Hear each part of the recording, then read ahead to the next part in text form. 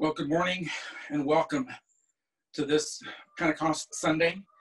It is a Sunday like no other that we've experienced probably. We've probably never have had a Pentecost Sunday service via Zoom. And the state of the world under pandemic, rioting, demonstrations throughout our nation. What a day to wake up to.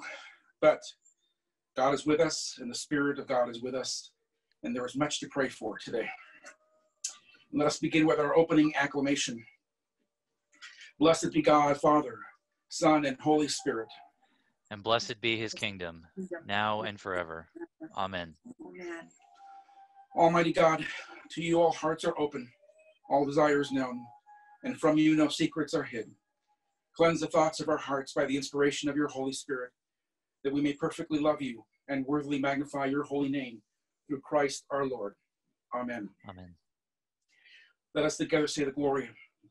Glory to God in the highest, and peace peace to to his his people people on on earth. earth. Lord God, heavenly King, Almighty God and Father, we worship we you. worship you. We give you thanks. We praise you for your glory. our glory. Lord Jesus Christ, only Son of the Father. Lord God, Lamb of Lamb God, of God, you take away the take sin away of the the world. sin of the world. Have mercy Have on mercy us. on us. You are seated at the right hand of the Father. Receive our prayer. For you alone are the Holy One. You alone are the Lord. You alone are the Most High. Jesus Christ, with the Holy Spirit, in the glory of God the Father. Amen. The Lord be with you. And also with you. Let us pray. O God, who on this day taught the hearts of your faithful people by sending to them the light of your Holy Spirit, grant us by the same Spirit to have a right judgment in all things, and evermore to rejoice in his holy comfort, through Jesus Christ, your Son, our Lord, who lives and reigns with you in the unity of the Holy Spirit, one God, forever and ever. Amen. Amen. A reading from the Acts of the Apostles, Acts 2, 1 through 21. When the day of Pentecost had come, the disciples were all together in one place. Suddenly from heaven there came a sound like the rush of a violent wind. It filled the entire house where they were sitting. Divided tongues as of fire appeared among them, and a tongue rested on each of them. All of them were filled with the Holy Spirit and began to speak in other languages as the Spirit gave them ability. Now there were devout Jews from every nation under heaven living in Jerusalem. At this sound, the crowd gathered and was bewildered because each one heard them speaking in the native language of each. Amazed and astonished, they asked, "Are not all these who are speaking Galileans? And how is it that we hear each of us in our own native language? Parthians, Medes, Elamites, and residents of Mesopotamia, Judea and Cappadocia, Pontus and Asia, Phrygia and Pamphylia, Egypt and the parts of Libya belonging to Cyrene, and visitors from Rome, both Jews and proselytes, Cretans and Arabs. In our own languages we hear them speaking about God's deeds of power." All were amazed and perplexed, saying to one another, "What does this mean?" But others sneered and said, "They are filled with new wine." But Peter, standing with the 11, raised his voice and addressed them. "Men of Judea and all who live in Jerusalem, let this be known to you and listen to what I say. Indeed, these are not drunk, as you suppose, for it is only 9 o'clock in the morning. No, this is what was spoken through the prophet Joel. In the last days it will be, God declares, that I will pour out my Spirit upon all flesh, and your sons and your daughters shall prophesy, and your young men shall see visions, and your old men shall dream dreams. Even upon my slaves, both men and women, in those days I will pour out my Spirit, and they shall prophesy. And I will show portents in the heaven above and signs on the earth below, blood and fire and smoky mist. The sun shall be turned to darkness and the moon to blood before the coming of the Lord's great and glorious day. Then everyone who calls on the name of the Lord shall be saved. The word of the Lord.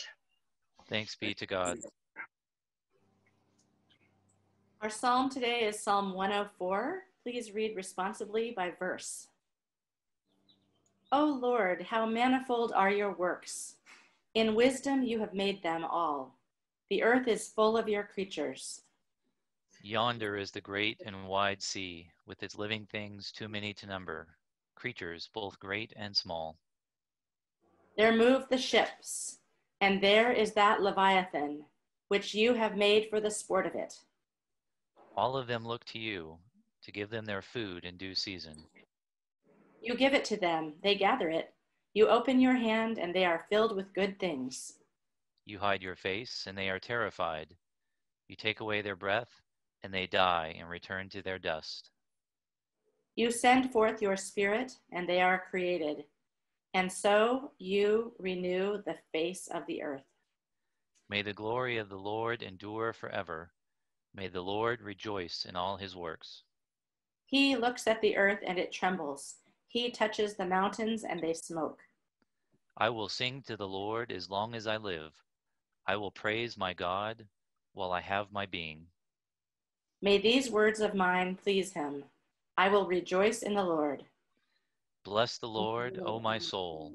Hallelujah. A reading from Paul's first letter of Corinthians. No one can say Jesus is Lord except by the Holy Spirit. Now there are varieties of gift, but the same Spirit, and there are varieties of service, but the same Lord. And there are varieties of activities, but it is the same God who activates all of them in everyone. To each is given the manifestation of the Spirit for the common good. To one is given through the Spirit the utterance of wisdom, and to other the utterance of knowledge, according to the same Spirit. To another faith by the same Spirit. To another gifts of healing by the one Spirit. To another the workings of miracles. To another prophecy. To another the discernment of spirits. To another various kinds of tongues. To another the interpretation of tongues. All these are activated by one and the same Spirit, who allots to each one individually, just as the Spirit chooses. For just as the body is one and has many members, and all the members of the body, though many, are one body, so it is with Christ. For in the one Spirit we were all baptized into one body, Jews or Greeks, slaves or free, and we were all made to drink of one Spirit. The word of the Lord. Thanks be to God.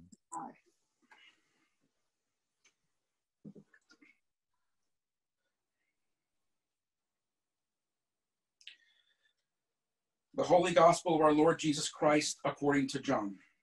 Glory to you, Lord Christ.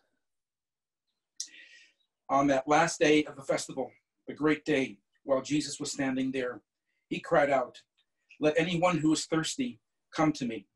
Let the one who believes in me drink, as the scripture has said. Out of the believer's heart shall flow rivers of living water." Now he said this about the Spirit, which believers in him were to receive. For as yet there was no Spirit, because Jesus was not yet glorified. The Gospel of the Lord. Praise to you, Lord Christ.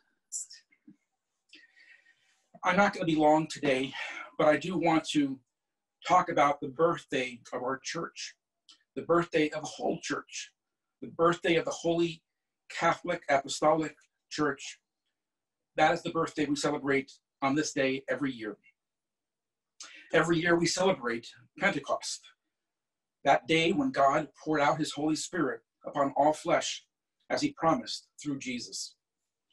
But it strikes me that for all of our talk about the gifts of the Spirit and how it creates and upholds and sustains the whole church, we often miss the full significance of what God has given us. We miss it because we fail in all our talk and all of our listening to ask ourselves, how has God gifted me in particular as an individual? It's not surprising. We barely have enough time to take care of our responsibilities in our own backyard, much less take on the mission of the world. Furthermore, for all of our good intentions, we sometimes feel helpless, unable to affect change. Where do we get the power to do this? How often we feel a little poor and a little helpless, unaware of the extraordinary power that we have available to us, that which is lying right here in our own pockets of our lives, in our own minds, in our own hearts. Each one of us here, each one of us gathered as a community at Grace, have our own special Pentecost, a day on which God imparted to each of us the indwelling of the Holy Spirit. Indeed, it is this indwelling, this personal day of Pentecost, which we pray for as a church over every believer when we lay hands upon them and sign them with the cross, anoint their heads with oil on the day of their confirmation. What God gives us when He gives us His Spirit is more than strength and support, teaching and comfort, those things which we normally identify with God's grace and God's presence. He gives us more than joy and peace, more than patience and kindness, those things which we call the fruits of the Holy Spirit. He gives us all a set of unique gifts designed for the building of the body of the church and for the individual ministries to which we are called for in our spiritual life. Peter, in his sermon on the day of Pentecost, speaks of the gifts of tongues, of languages, both angelic and human, to those assembled there, so that they would not think the disciples were drunk or mad. And Paul, who in the Corinthians lists a long list of gifts. Here are some of the gifts that he lists: the gift of teaching, discernment, the gift of exhortation, the gift of hospitality, the gift of intercession, the gift of the words of wisdom, the gifts of prophecy, the gifts of faith, the gifts of administration, the gifts of helping, and the gift of mercy. Now, each of those gifts are spiritual gifts to be distinguished from the natural talents that we are all born with. They are gifts of our second birth, and we can transform an apparently untalented person into someone who has a remarkable ability to minister to others. What gifts do you have? What gifts or set of gifts has God poured out upon you so that you might be able to love and serve God and your neighbor in the way that God has intended you, and especially for you? I'd like us to think about that, to try to identify within yourself what God has given to you to use in this work in the church. It is profitable. It's a profitable exercise because it forces us to think about what God wants us to do and what He wants to do through us. It forces us to pray, to read the scriptures, and to think about what God has done through us in the past and where we feel He is leading us now. And when we do that, we will activate the Spirit within us.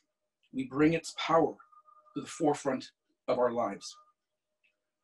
So the question I have for all of you today is, what gifts or gift has God given you for your second birth? Amen.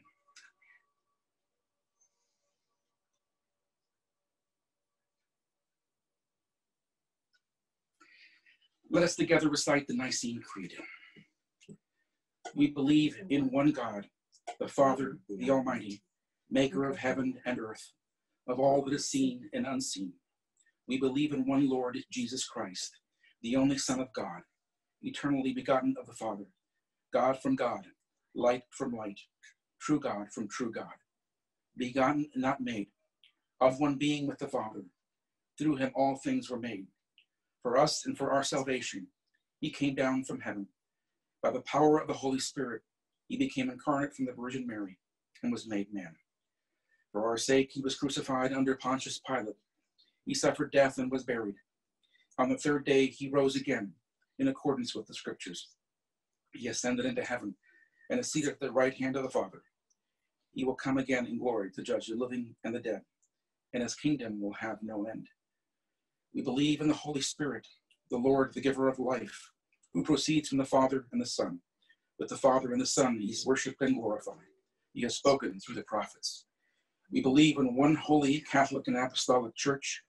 We acknowledge one baptism for the forgiveness of sins. We look for the resurrection of the dead and the life of the world to come. Amen. The Lord be with you. And also with you. Let us pray. For those for whom our prayers have been requested this past week, especially Susan C., Martha, Lisa, and their children, Rosanna, Sydney, Emma, Anne.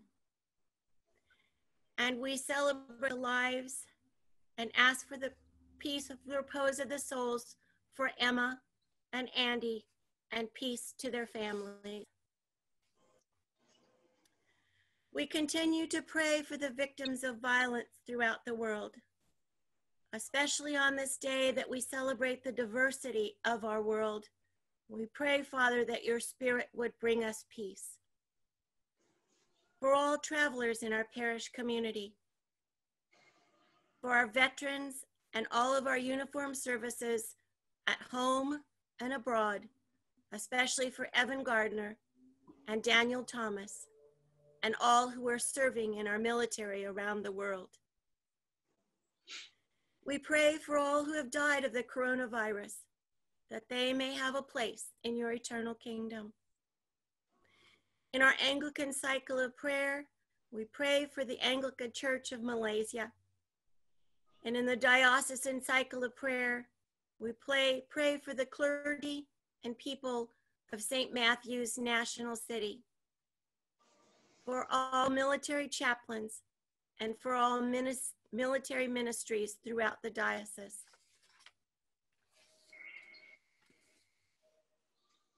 O God, in our global distress, we pray earnestly to you. God, our sanctuary, gather us when separated into your presence. God, our physician, heal those who have contracted the coronavirus. God, our comforter, embrace all who mourn the dead. God, our homeland, mother of all who are quarantined. God, our friend, accompany all who are alone or afraid. God, our guardian, protect our physicians and nurses. God, our hope, assist researchers searching for a vaccine. God, our mighty fortress, preserve our societies from devastation. God, our governor, guide the leaders of the nations towards wise policies. God of everlasting arms, in you we live and move and have our being. God, our creator, make once again a world of Sabbath rest. God, our savior, redeem the suffering world by your cross. God, our light, shine your radiant peace into our darkness. O God, Father, Son, and Holy Spirit, bless and preserve us. Amen. Lord Jesus Christ, give us courage to hope for better times. Help us to be vigilant and generous. Make us courageous to continue to be your hands in our community. Teach us to pray honestly and expectantly.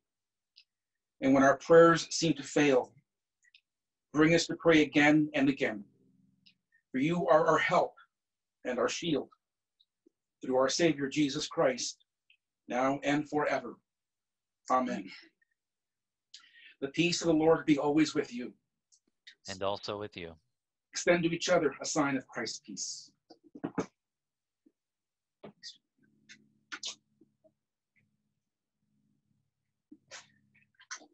Do we have any birthdays or anniversaries to celebrate with you all?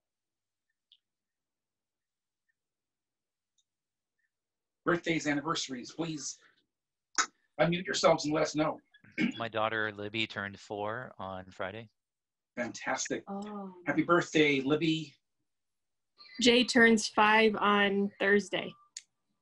Fantastic. Happy birthday. Lisa and Martha had an important wedding anniversary. Yes. What, 14? Yes. All right. Then let us offer all these prayers with our birthday anniversary prayer. Please join me. Watch over thy servants, O Lord, as their days increase. Bless and guide them wherever they may be. Strengthen them when they stand. Comfort them when discouraged or sorrowful. Raise them up if they fall. And in their hearts may thy peace, which passeth understanding, abide all the days of their lives, through Jesus Christ our Lord. Amen.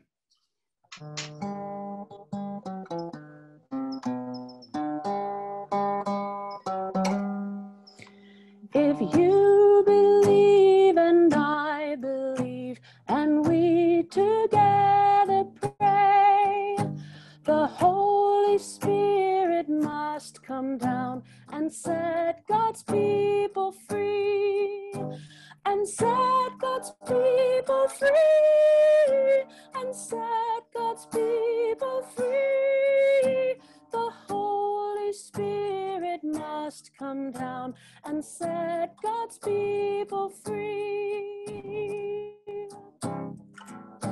If you believe and I believe, and we together pray, the Holy Spirit must come down and set God's people free, and set God's people free, and set God's people free. The Holy Spirit must come down and set God's people free, and set God's people free, and set God's people free. When the Holy Spirit does come down, we'll set God's people free. All things come from thee, O Lord. And of thine own have we given thee.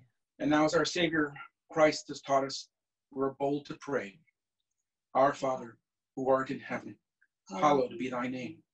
Thy kingdom come, thy will be done, on earth as it is in heaven. Give us this day our daily bread, and forgive us our trespasses, as we forgive those who trespass against us. And lead us not into temptation, but deliver us from evil. For thine is the kingdom, and the power, and the glory, forever and ever. Amen.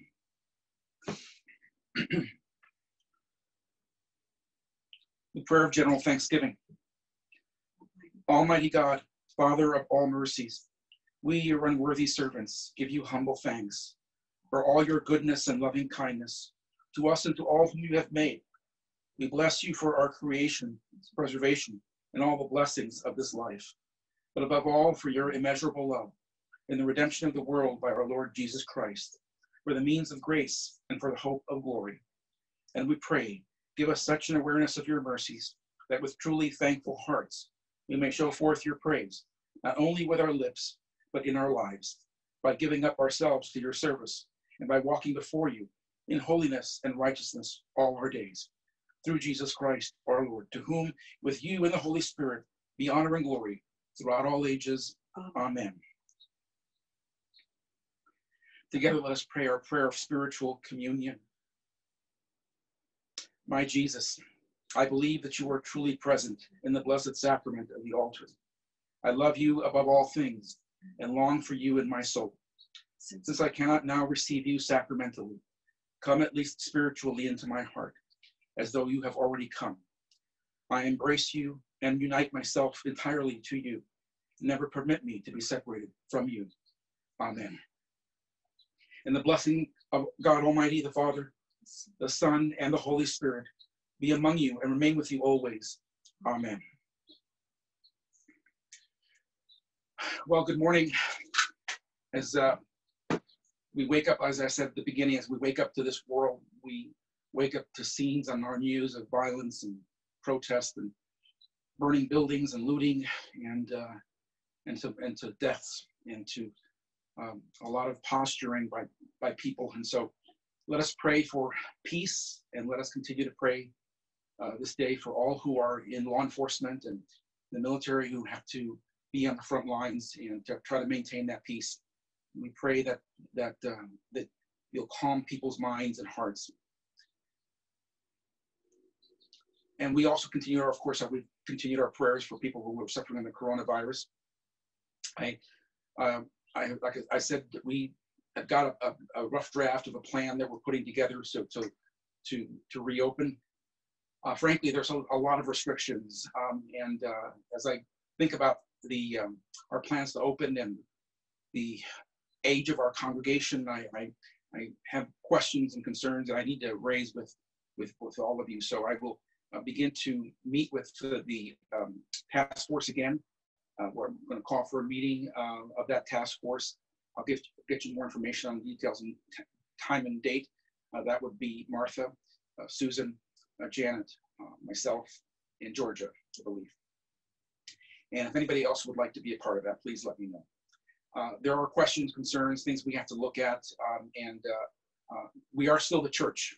We are the church here together, the people of Christ, and we've never stopped being church. We've just had to do church in a different way for a while, and so a lot of the clergy are pretty divided about whether they're going to open on June 21st. Some are going to open later.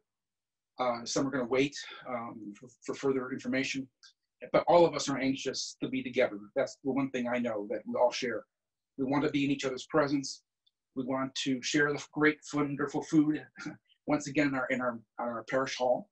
And oh, by the way, regarding where we are with the updates on the parish hall, I got a call from ServPro on Friday, and Church Insurance and the contractor have agreed. They'll be going back and forth for about a week this week, just on little minor details. They'll work it out, and so we expect that we'll begin the reconstruction a week from tomorrow in the parish hall, and then we'll start at the same time working on the second floor upstairs and clearing all those things out so that we can begin work on that. So they'll begin in a week and a half. And so we'll look forward to that. And that's all the announcements that I have. Is there anything that anybody else would like to pass in terms of announcements? Yes, I have a couple announcements.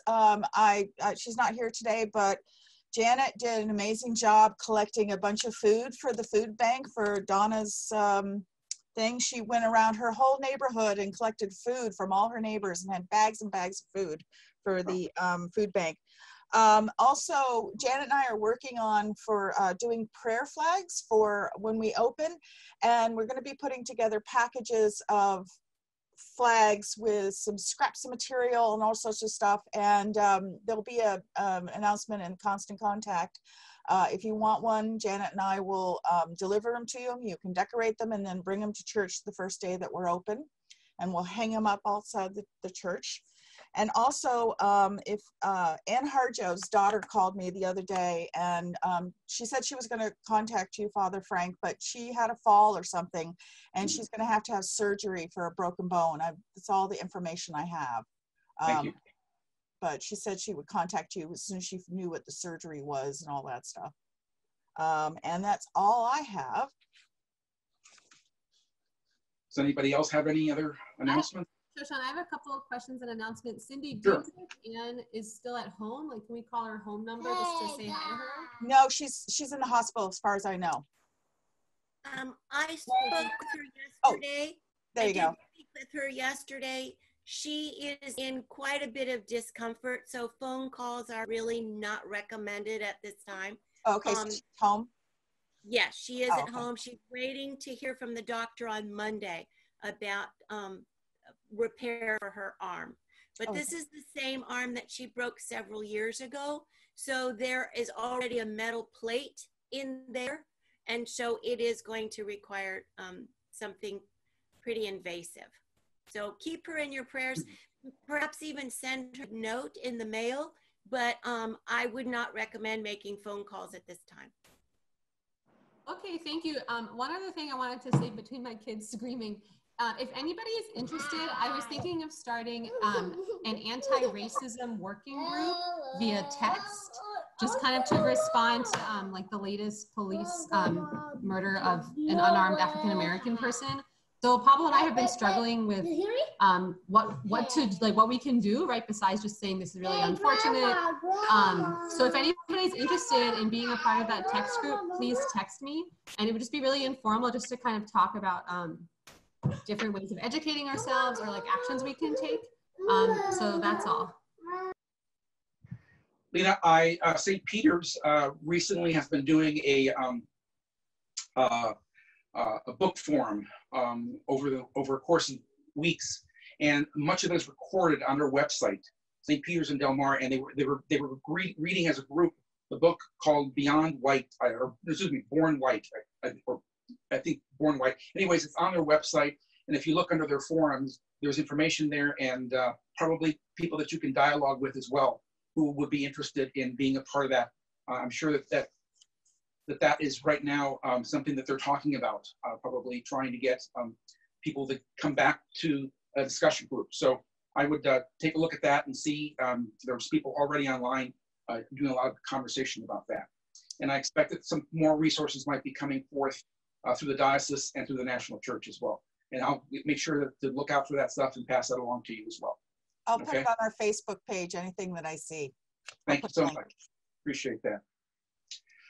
Well, let us go forth rejoicing in the power of the Holy Spirit. Thanks be to God. Thanks be to God. Sorry.